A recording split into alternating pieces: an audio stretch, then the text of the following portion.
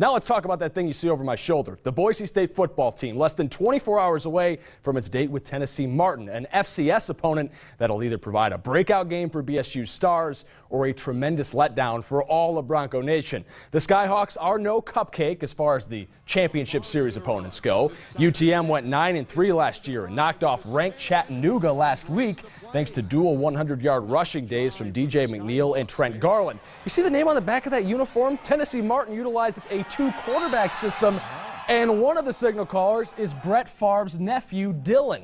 After last week's debacle in Seattle, the Broncos aren't taking any win for granted. I think our job is definitely don't underestimate any opponent. You know, they got some good players out there, so, I mean, it's just going to be like any other game. I've seen enough of them to know that these guys, hey, they can beat us, they can beat a lot of people.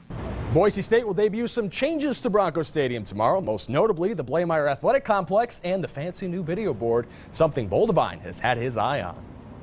It looks pretty cool, actually. It looks it's big, you know. You know, maybe someday you get a chance to look at yourself running into the end zone or something. Yeah. I hope we see him up there too in a good way.